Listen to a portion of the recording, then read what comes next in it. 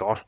Vi skal prøve at se lidt nærmere på den her opgave fra reeksamen i 2016, som handler om en vektorfunktion, der er givet herover. Det er den her størrelse f af f, der afhænger af x, y og z, og som har en værdi givet ved 2z gange 3x osv. Så langt så godt.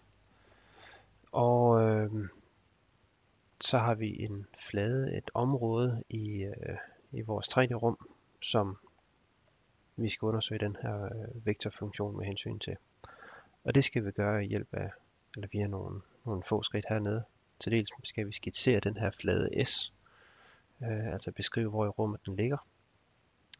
Derefter skal vi se på linjeintegralet her, hvor kurven C, som vi skal integrere henover, det er randen af det her område, S, der er givet heroppe. Og til sidst, så skal vi vise resultatet for spørgsmål B er bestemt rigtigt ved at bestemme det her fladeintegral, der er givet hernede. Altså vi skal se på sammenhængen mellem et linjeintegral og et fladintegral ved hjælp af Stokes sætning, er det så i det her tilfælde. Men lad os prøve at se på det sådan lidt ad gangen. Det første vi skal have fat i, det er den her opgave med at beskrive den her flade S. Så hvis vi lige siger A, skitserer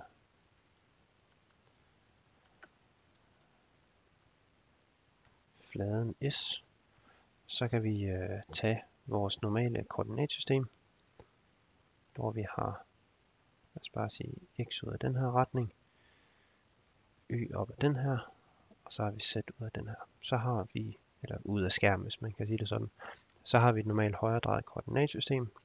Det vil vi gerne have til de her ting. Og så skal vi se, om vi kan skitsere fladen S. Hvis vi lige ser på x-værdierne, som S skal ligge indenfor, så skal de gå fra 0, altså herindfra, og så ud til en x-værdi på 1. Så det kan jeg lige prøve at se, om jeg kan tegne op her. Det bliver lige med den røde pensel. For at få noget, der stikker lidt ud farvemæssigt, så kan vi tage den blå til at gøre det samme her med y-værdierne. Den går også fra 0 og op til 1. Her. Så man kan lidt ligesom sige, jamen alt hvad der ligger inden for den her kasse af x og y-værdier mellem 0 og 1, det er rigtigt nok. Og så er der et yderligere krav, nemlig at z-værdien, den skal have en værdi på præcis 2. Det er det sidste, der står heroppe. Så det område, vi har for fladen, jamen, det kommer til at ligge herude. Jeg prøver lige at tegne det op her med grønt. Og så er det den flade, der ligger her, som er parallel med planet xy, eller xy-planet, men lige er skubbet op til z lig 2. Og så går den fra x lig 0 op til x lig 1, og tilsvarende fra y lig 0 op til y lig 1. Så det er det område, man har her. Så det er faktisk det, der skal til for at svare på spørgsmål A. Det kan godt være, der skal lidt flere forklaringer til, hvordan tingene sådan ligger, men det er i hvert fald en okay skitse af fladen her. Så en ting, vi har brug for, også det at sige, at vi skal give en orientering på fladen. Og den har vi faktisk ikke fået givet i opgaven. Og orienteringen af fladen, det er et spørgsmål om, i hvilken retning er ud af fladen. Eller op af fladen, hvis man kan sige det sådan. Og det har at gøre med, hvilken vej vi skal gå rundt om fladen, når vi laver en linjeintegralet. Og den størrelse her ind nede i fladeintegralet, det kommer også til at betyde noget her. Vi får ikke givet noget i opgaven, så vi kan stort set vælge frit. Og jeg vælger så, at i positiv z-retning, det er ud af fladen.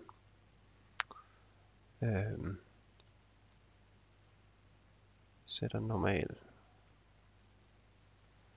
løn til at pege i retningen. og så n for normalen, og så har vi 0, 0, 1, så den plejer i retning af z-aksen. Ligesom jeg har prøvet at skitsere her. Så det her punkt er inde på fladen, og så det her går længere i z-aksens retning. Så nu har vi nok til at have løst fladen her, og til at kunne komme videre med resten af opgavesættet. Så langt så godt. Så lad os prøve at se, om vi kan se lidt på opgave B, hvor vi skal bestemme det her linjeintegrale. Eller bestemme eller udregne linjeintegralet.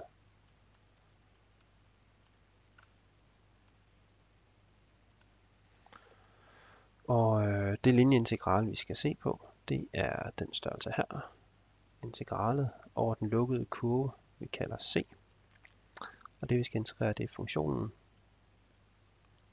prikket med, og så sådan et lille stykke langs kanten af C, eller langs kurven C. Og hvordan ser C ud? Jo, det kan vi se heroppe fra. Fordi det er sådan, at orienteringen af fladen, når vi har den her normal, og vi så går rundt om den, så skal, hvis vi forestiller os, at vi står oven på fladen og går langs kanten, så skal hovedet altså pege i samme retning som normalen. Altså hovedet skal vende opad, hvis man kan sige det sådan. Og så skal vi gå frem langs kanten, således at venstre hånd.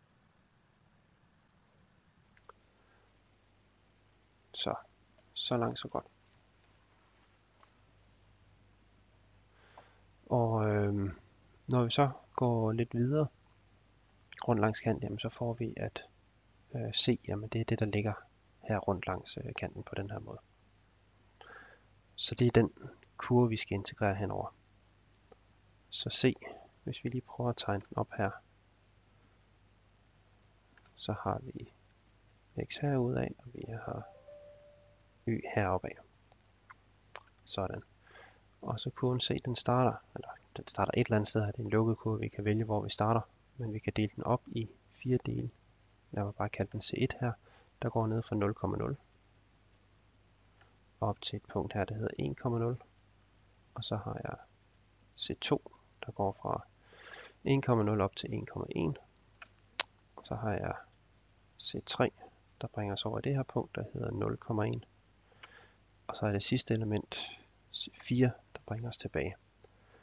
Og for at bestemme værdien af det her linjeintegral, så vil jeg gerne splitte det op, så vi har sådan nogle flere delelementer her, sådan at i stedet for at vi tager hele integralet på en gang, så laver jeg et linjeintegral for kurven C1, lægger resultatet af det sammen med linjeintegralet for kurven C2, og sådan fortsætter jeg ellers med C3 og C4.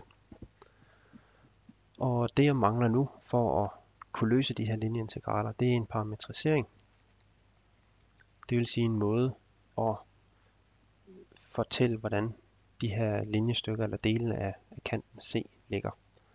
Og den måde jeg vælger at gøre det på, det er, at jeg siger, at for C1, der har jeg en parameterfremstilling, jeg bare kalder RT, som er givet ved en funktion, som skal starte ned af det her punkt, der hedder 0,0, og egentlig 0, fordi jeg har bare glemt at tage en z-koordinat med her, men den er også 0. Og så slutter op i det her punkt. Og det kunne for eksempel være en funktion, der hedder t på x's plads, og så 0 og 0.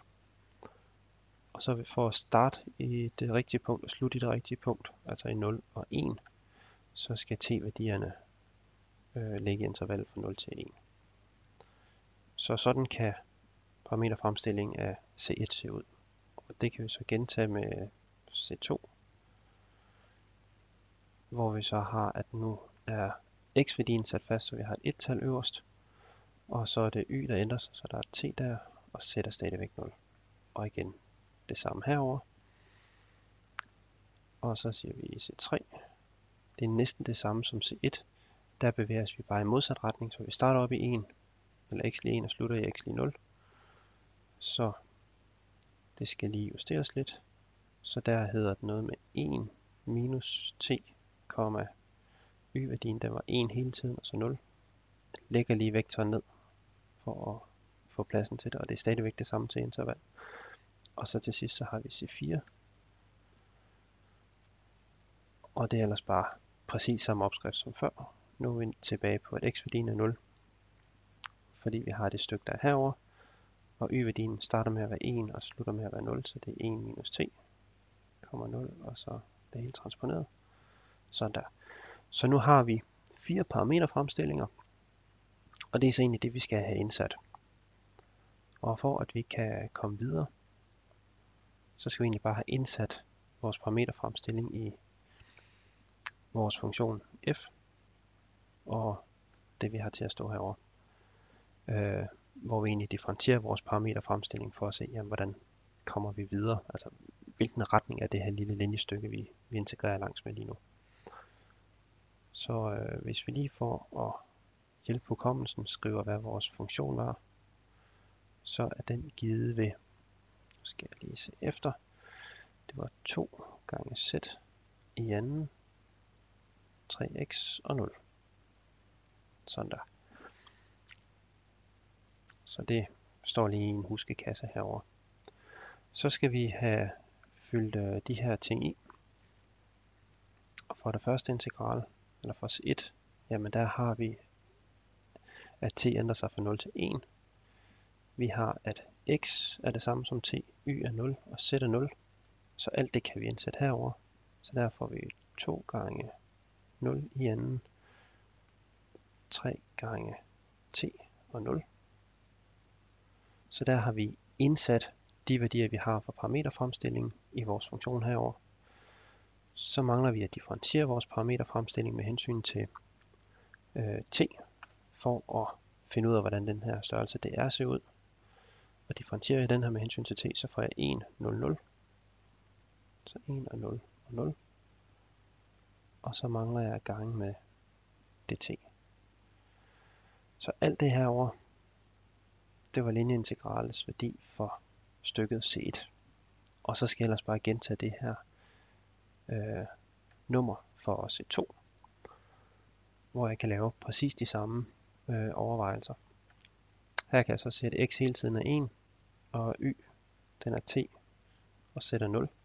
Så jeg skal sætte x lig 1 ind, så jeg får 2 gange 0 i anden, 3 gange 1 og 0. Sådan der, og så skal jeg sige gange med, og så skal jeg tage den afledte af den her. Det bliver så 0, 1 og 0 gange dt. Det var stykket her for C2. Og vi fortsætter, så vi siger plus tilsvarende integral fra 0 til 1, fordi det er grænserne for os linjestykket ved C3. Og C3, der havde vi x, der var 1 minus t. Så den må vi lige få sat ind på pladsen her. Jeg er stadigvæk 2 gange 0 i anden, 3 gange 1 minus t og 0. Sådan der. Og så skal vi have differentieret den. Det kan så minus 1, 0 og 0. dt, og så mangler vi lige det sidste stykke her fra C4. Det var C3, vi havde her. Og jamen, hvad har vi her? Samme opskrift igen. 2 gange 0 i anden. Så har vi 3 gange 0. Fordi nu er x blevet 0 i det her stykke. Så har vi 0 for neden. Og så gange med, hvad bliver 0 minus 1 og 0. Hvis vi differentierer den her, differentierer vi 1 minus t, så får vi minus 1. Det er det tal, der står her. Så har vi dt. Så langt, så godt. Og det var så C4, vi får ud her. Nu kan vi prøve at se, om vi kan forsimple det her. Og heldigvis er der rigtig, rigtig mange nuller i det her. Så det skulle være muligt at få skrevet lidt simplere. Så hvis vi starter med at se på det her op, så har vi 2 gange 0 i anden gange 1, det giver 0. 3 gange t gange 0, det giver også 0, og 0 gange 0 giver 0. Så det første integral her, det er faktisk 0. Det var egentlig det forkerte sted, jeg fik skrevet det. Sådan der. Så alt det her giver 0. Så kan vi se på bidraget fra C2. Der har vi 2 gange 0 i anden gange 0, det er 0. 3 gange 1 gange 1, det er et tretal. Så vi har stadigvæk integralet fra 0 til 1. Men den del herinde, det bliver et tretal. Og så kan vi se, at de andre integraler, de går også fra 0 til 1 og 0 til 1. Så vi kan hælde det hele sammen i et integral og se, hvad kommer der egentlig ud af det. Hvad har vi hernede fra? Vi har igen noget med 0 gange minus 1 og nogle flere nuller, så alt det her, det forsvinder også ud, bliver til 0. Og faktisk tilsvarende med det sidste led her. Så det integral, vi ender med at skulle løse, det er den her over fra 0 til 1 over værdien 3, og det giver en værdi på 3.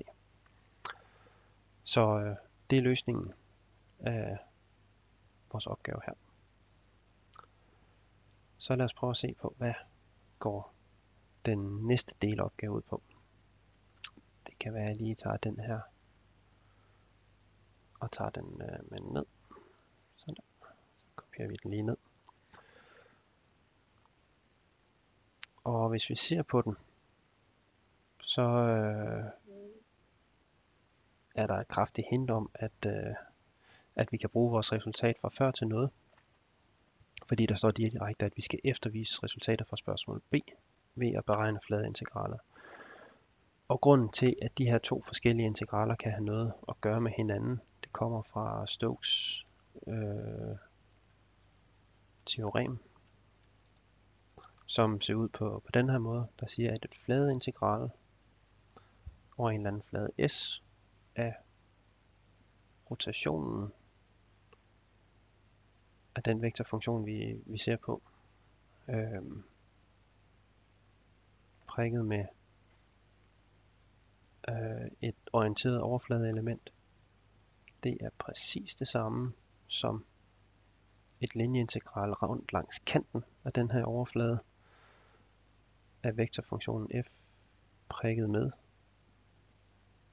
og så retningen af kanten på det her sted. Og hvis vi ser på integralet i opgave B, så er det den størrelse, vi ser på her, og det integral, vi skal se på her, det er den størrelse her, omskrevet en ganske lille smule, som vi har n gange ds, hvor n er normalen til overfladen, og ds bare overfladens størrelse på det element, vi ser på, og det hele er så sat sammen til ds med vektorpil på heroppe. Ellers så er det præcis det samme. Så derfor giver det mening at sammenligne resultaterne fra de her to opgaver. For at komme videre med det her, så skal vi først have helt ud af, hvad skal det egentlig stå inde i det her integral. Så vi har det her integrale over en eller anden overflade S af nabla krydset med vores funktion. Og så skal vi have prikket med vores normal. Og så skal vi integrere over de små arealelementer i det her område. Så lad os prøve at tage den her indenfor og se, jamen hvad svarer udtrykket herinde egentlig til. Og når vi har styr på det, så kan vi gå et skridt videre. Det første vi skal have styr på, det er, hvad den her nabla krydset med f er. Og det vil jeg faktisk gerne have, lige selv prøve at give et forsøg på at finde ud af, så skrive resultatet her i de 3 felter, der kommer til at stå her. Og man kan forestille sig, at de kommer til at stå inde i en vektor. Så resultatet af krydsproduktet af nabla og f, det skulle gerne være en vektor. Og lige for at repetere, jamen, så er f den her funktion 2 gange z i anden, 3x og 0. Og nu har jeg vist alt, hvad I skal bruge for at kunne fylde felterne herud. Så det får jeg lige et øjeblik til at gøre. Godt. Lad os prøve at se, om vi kan finde ud af det rigtige indhold til den her. Når vi skal tage krydsproduktet mellem de her to. Vi kan lige skubbe lidt rundt på det her. Sådan her. Når vi skal se på nabla krydset med f, så skal det være det samme som, eller det er jo i og for sig et normalt krydsprodukt, så vi skal tage det andet element i nabla, det vil sige den afledte med hensyn til y, og så lad det virke på det tredje element i f, mangler en vektorpil, det var 0, og så skal vi sige minus det tredje element i nabla, altså differentiere med hensyn til z. virkende på det andet element her, og det var så 3x. Det var på den første plads. Så på den næste plads, der er det så differentiere med hensyn til z, og det er den øverste del, vi skal gøre det med. Så den er 2 z i anden, minus, og så skal vi have differentieret med x af det sidste element, der er 0, eller det tredje element, der så er 0, det er den her.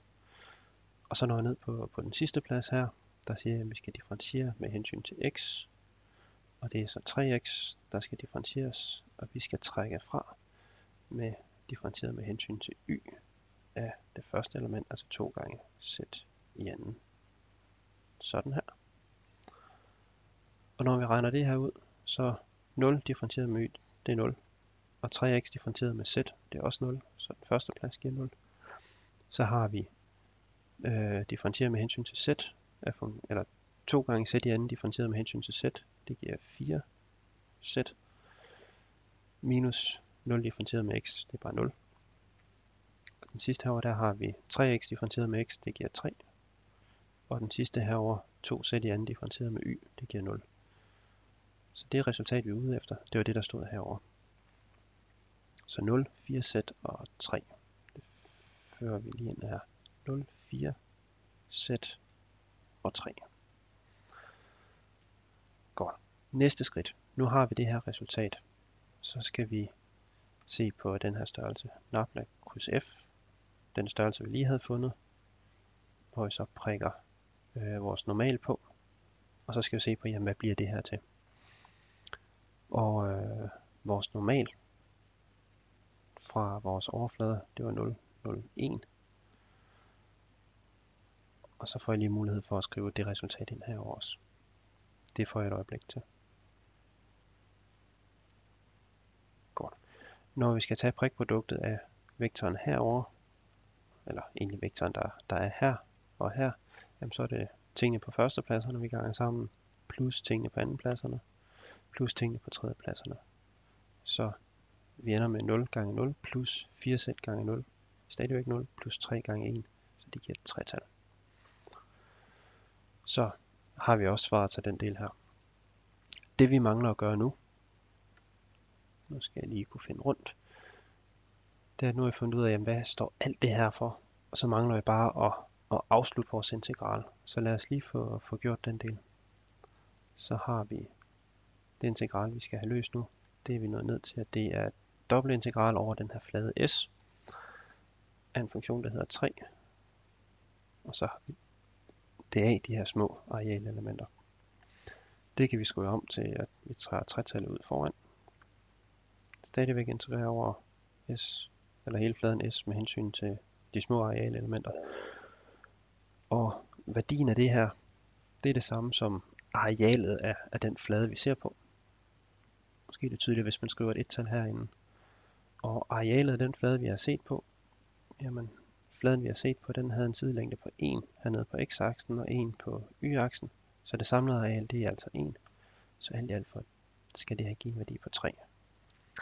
Og det kan vi lige prøve at se, om det stemmer overens med den opgave, vi havde før. Og det skulle det meget gerne. Ellers så har vi regnet forkert mindst et sted. Og der står så også et 3-tal heroppe. Så nu har vi prøvet at bestemme værdien af sådan et linjeintegral og en dobbeltintegral eller fladintegral af nogle bestemte funktioner. Og vi kan se, at det faktisk stemmer overens. Så i det her tilfælde holder Stokes teorem. Og nu har vi så prøvet at bruge det. Så jeg håber, I fik lidt ud af det her. Og det var det for den her gang.